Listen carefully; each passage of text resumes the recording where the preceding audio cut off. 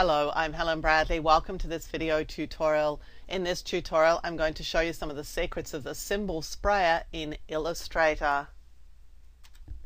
Before we get started with this video tutorial, let's have a look and see what we're going to achieve. This is a shape that is filled with sprayed symbols. First of all, we're going to create this shape and save it as a symbol. Then we're going to spray it on our document and use some of the symbol options here in the toolbar to adjust the symbols within our sprayed symbol set. Then once we've done that, we're going to add a rectangle to our document and use it as a clipping mask so that we can shape the symbol spray job that we've just done to the shape that we want to achieve. Now once you've done something like this, then this is just a step away. In this case, I created a star symbol and I used a graphic style that comes with Illustrator to actually texturize that symbol. Then I sprayed it and used all the symbol tools that we're going to be using to adjust the symbols that I had created. Finally, I just created a star shape and used it as a clipping mask. So this is another of the looks that you can achieve, and it uses the exact same skills that we're going to look at in this video tutorial. So let's see now how we would create the symbol sprayer effects in Illustrator. I'm going to start with the star tool and I'm just going to build the shape. So I'm going to draw a star, but if I add the Shift and the Alt keys with this, I get this more interesting star shape. So I'm just going to draw that, and I'm going to the swatches panel because there is a nice gradient swatch here that I can fill the star with. Let's just target the fill color. I'm just going to fill it with this orange to yellow gradient. Now if I click the gradient tool here, well, double click the gradient tool here, I can turn it from linear into radial, so it's a little bit more interesting. I don't want a border or a stroke on my shape, so I'm just going to disable the stroke. Let's get rid of the gradient panel here. Now let's go and add a ellipse to our star. So I'm going to hold my mouse pointer over the middle of the shape, and holding Shift and Alt, I'm going to drag outwards to drag my circle. Now I didn't get it quite centered, but this will be good enough, so let's do that. Now it's come in with the existing color, which I don't want, so I'm just going to make it a blue color. It's also come in above my star, so in my layers palette all I need to do is to drag my path below the path for the star. So now we can see the star and the background, and if I make this a white stroke, then we'll build back in that little white stroke that we had around the shape. And now all I need to do is to duplicate this and resize it, or I could redraw it, it doesn't really matter. I'm going to duplicate, I'm going to choose Edit Copy and then Edit Paste in Front. So now I've got here, as you can see, two circle backgrounds. So I'm going to target the very back one because I want to now adjust it, and holding Shift and Alt, I'm just going to drag on its handle to make it a little bit larger, and there we've got that sort of white border inside it. So there's my shape that I'm going to start using with the symbol sprayer. So what I need to do now is to locate my symbols panel, which is here, and I need to select and drag and drop my symbol, what is going to be my symbol, into the symbols panel, because this sets it up as something that can be sprayed.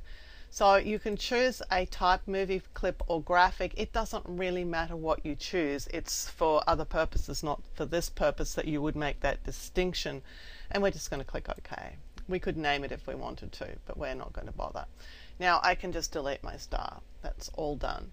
So now I have my symbol that I can start spraying with my symbol sprayer. So I'm going here to locate my symbol sprayer tool and click it to target it. Now if I double click, I can open the symbolism tool options dialog. There are a few things to note here.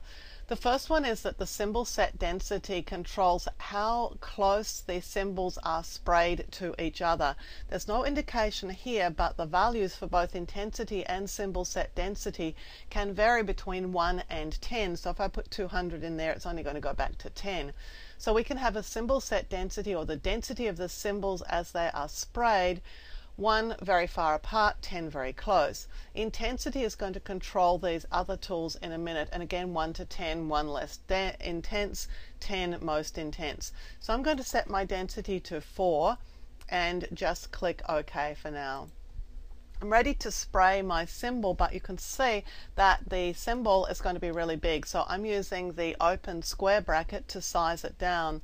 The closed square bracket on the keyboard would size it back up again.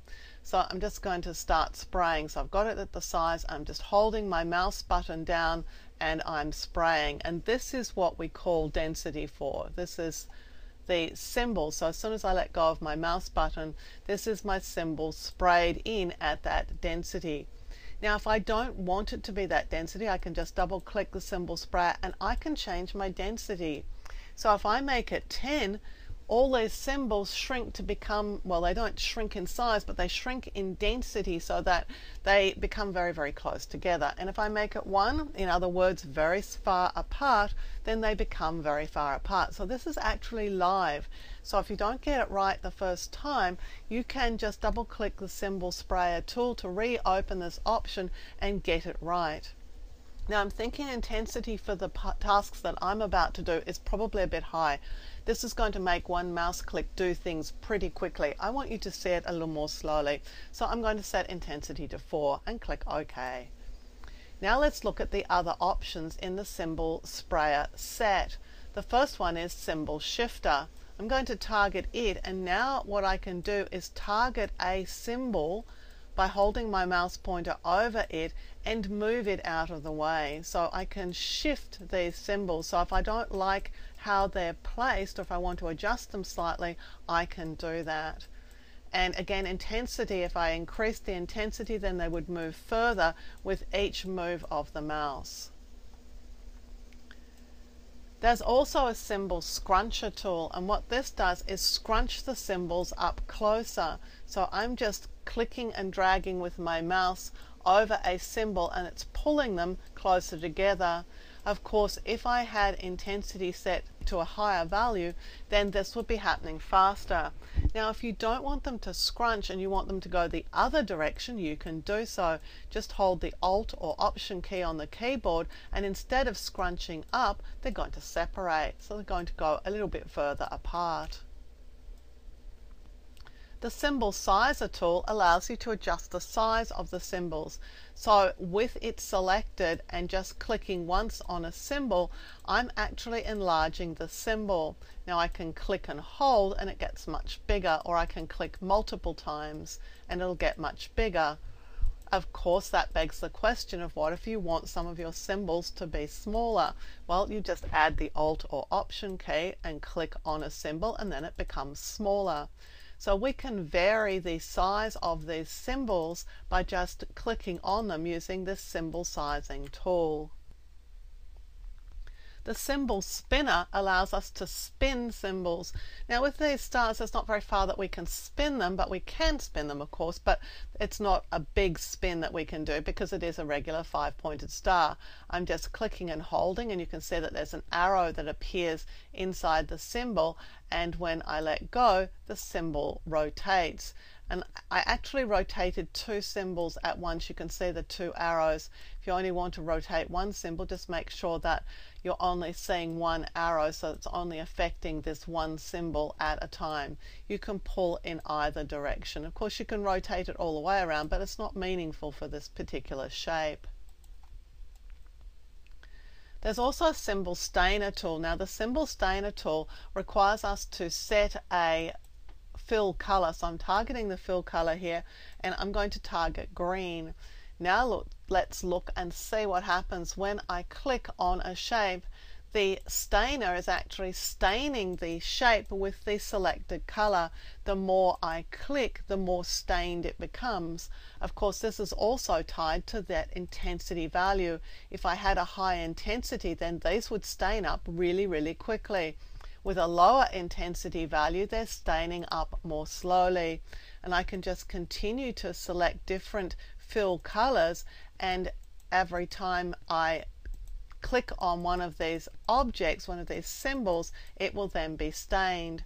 Now if we like the stain but we want to back off a little bit, but just go to that shape, hold the Alt key and click again, and that's removing the stain from that particular instance of the symbol. There's a symbol screener, and that's going to adjust the transparency of the symbols.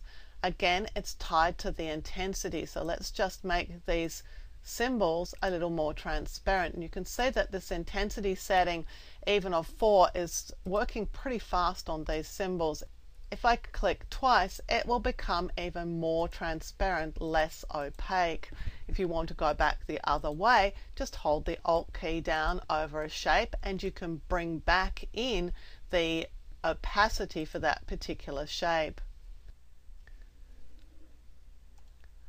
The final option is the symbol styler. This allows me to apply graphic styles to my symbols, so I'm going to start by choosing Window and then Graphic Styles to open the Graphic Styles panel.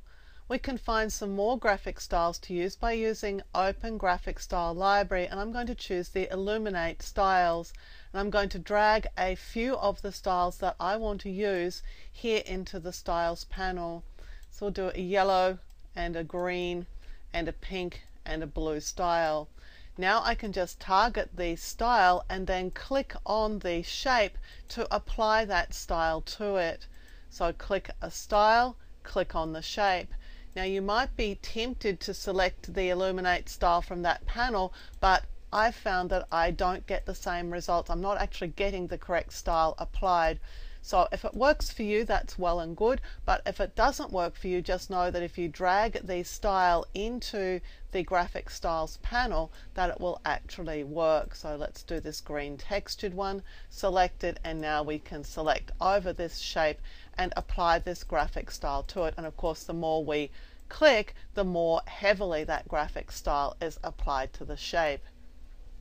Now, having created your symbols, you may of course want to limit the area that is filled by the symbols. You may not want this big area, and you're getting this big box simply because you're starting to spray symbols onto the screen.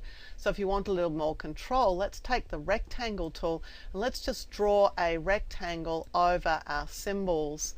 Let's go to our layers, and you can see here we have our path for our shape and our symbol set. I'm going to shift click so that I have the path for the rectangle and the symbol set both selected, and I'm going to choose Object, Clipping Mask, Make. And that clips the symbol set down to the shape of the object that I had selected.